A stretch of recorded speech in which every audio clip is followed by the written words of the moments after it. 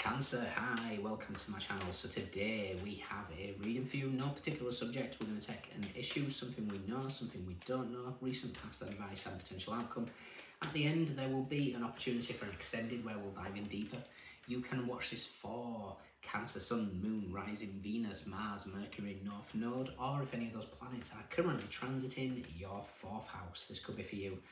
You know the drill, guys. Thank you. However you support the channel is very much appreciated. Cross watches, you are more than welcome. Message may well be for you. All the information is in the description box, including website link, private reads. Just hit the more button below. So, Cancer, what's going on?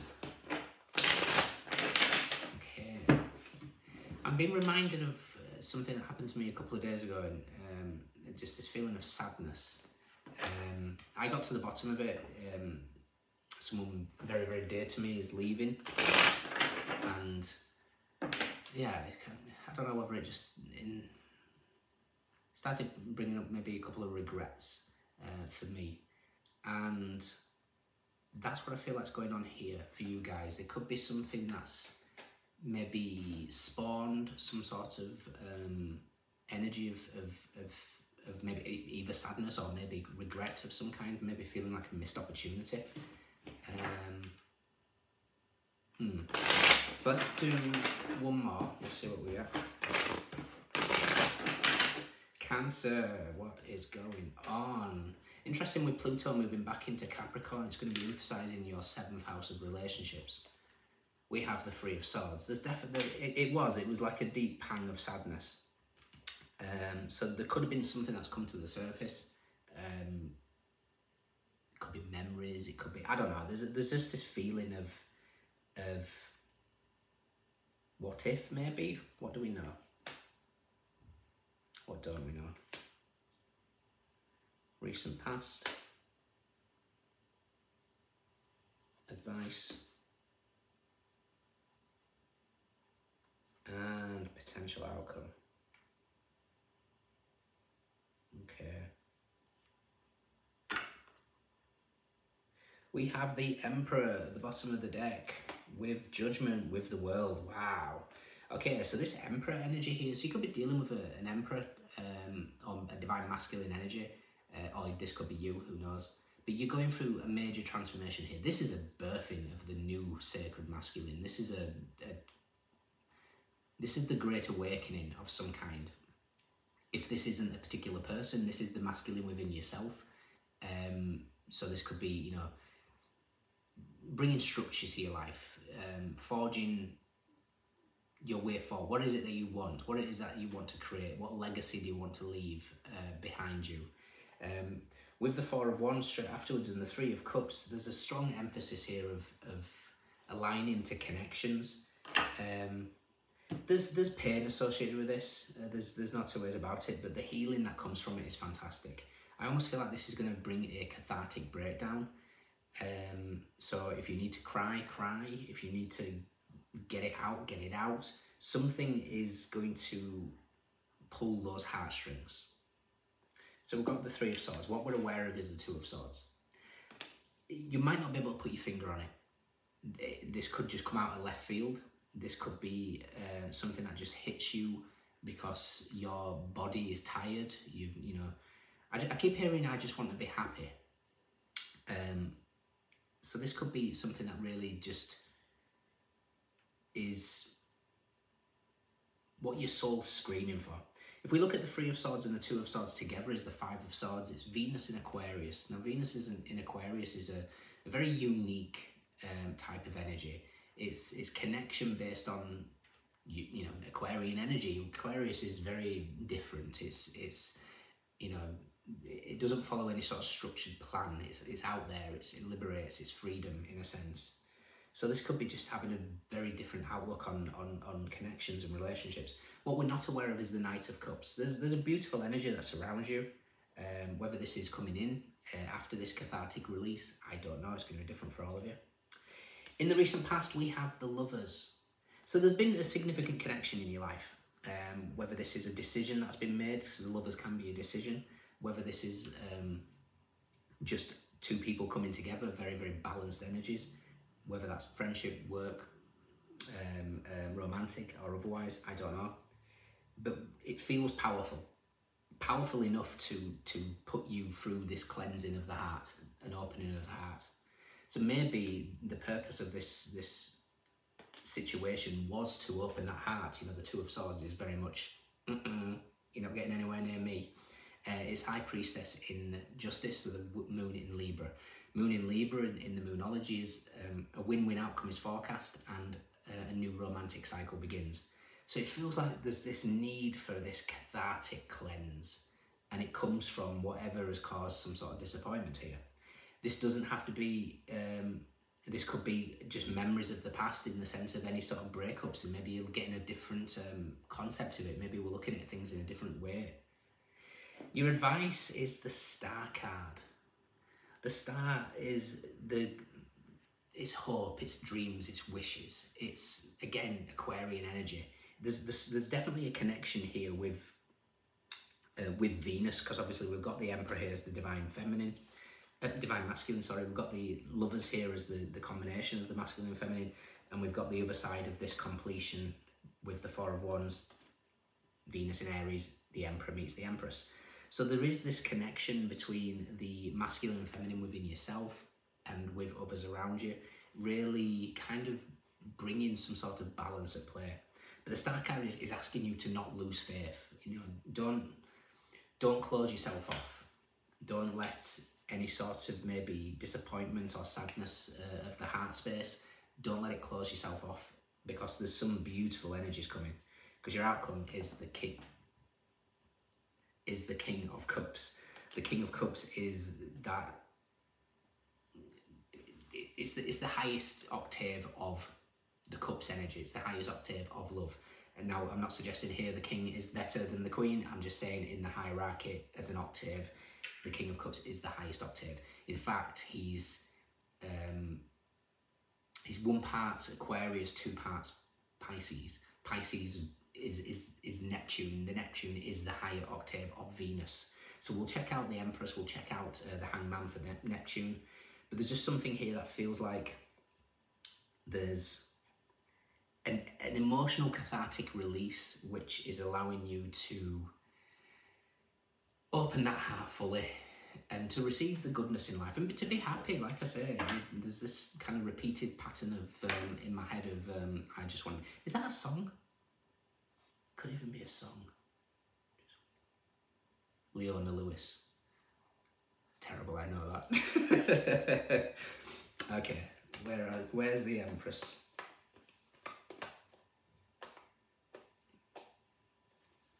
High Priestess, because I was going to look for the High Priestess and Justice with the Two of Swords, is with the Four of Cups in the Tower. So again, this is, whatever this is a cathartic release. The Tower is that shock, it's that release to the system, and then the Four of Cups is your emotional sign, it's the Moon in Cancer.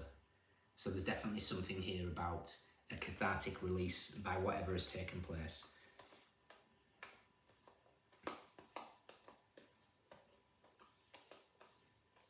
The Hangman is with the Ace of Swords and the Queen of Pentacles. Okay.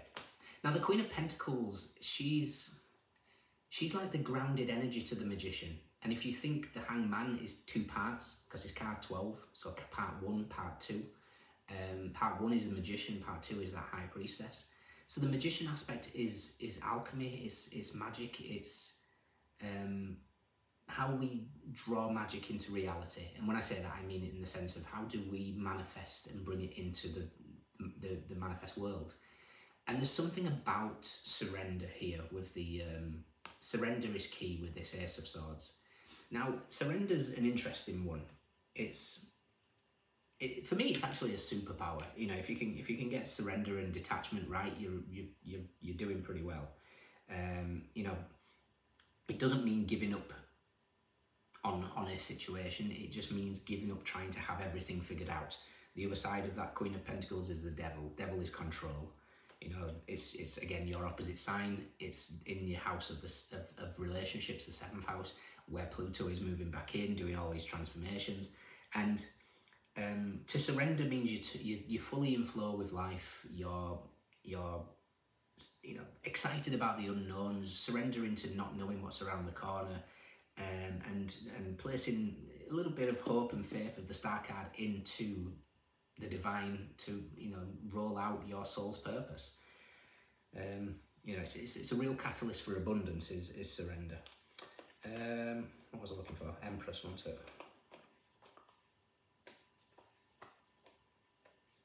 And look at that. I mean, the Empress is with the Two of Cups and the Wheel of Fortune.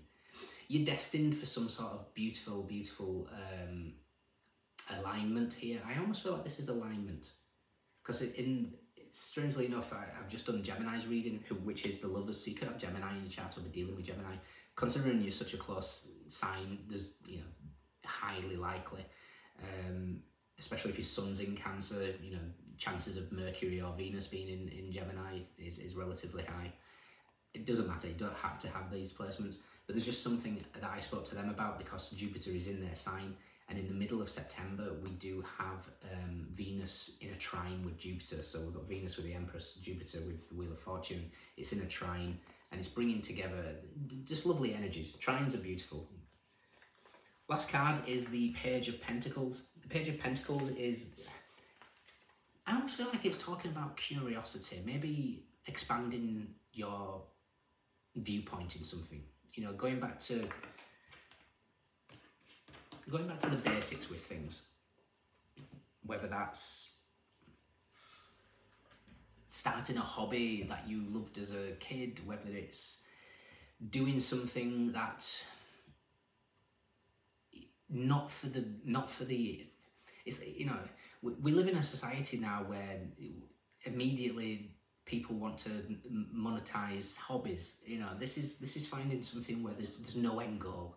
If you find something with no end goal, it's going to help with surrender, because you haven't got that focus on that end goal. You haven't got that focus on a particular outcome, and that's going to help with the surrender process, which is going to be that catalyst for abundance. Okay? Powerful energies at play. Let me quickly check out the Five of Swords whilst I have the deck, and then we'll talk about your extended.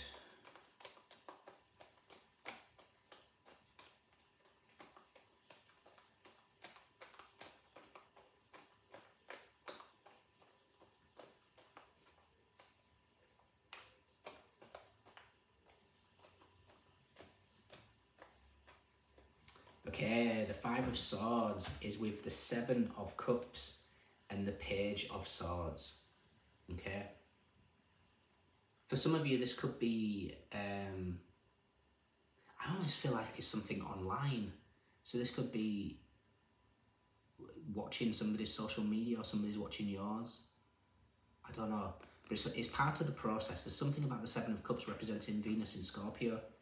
You know, trusting in just Empress meets death, essentially. There's a whole process that has to take place in any sort of spiritual transformation.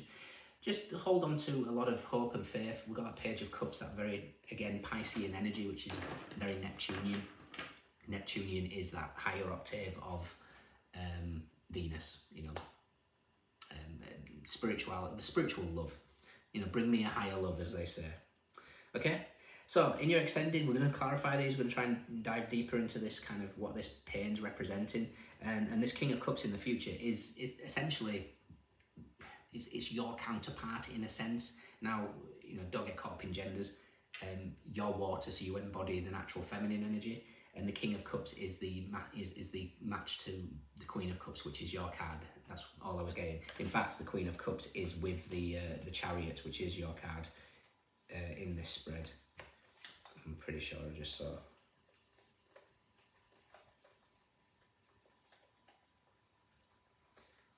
Yeah, look at that. Chariot with the Queen of Cups and the Moon, all your energy. You guys rule the Moon, you are the Chariot, and you are the Queen of Cups. So everything is aligning for you. You're going to get your balance. You're going to get your happiness, Cancer.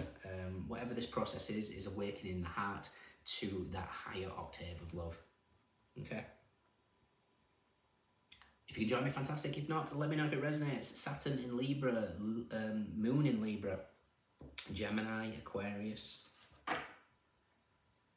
Aries, Scorpio, Libra, Capricorn, Venus in Aries, Mercury in Cancer, Saturn in Taurus, Mercury in Aquarius, Sun in Virgo, Mars in Gemini, Sun in Aries, Leo, Moon in Cancer, Cancer, Pisces, Aries and Scorpio. We have swords, we have cups, we have wands, we have pentacles. Everyone's here. Those are your standouts. Let me know. Take care. See you soon.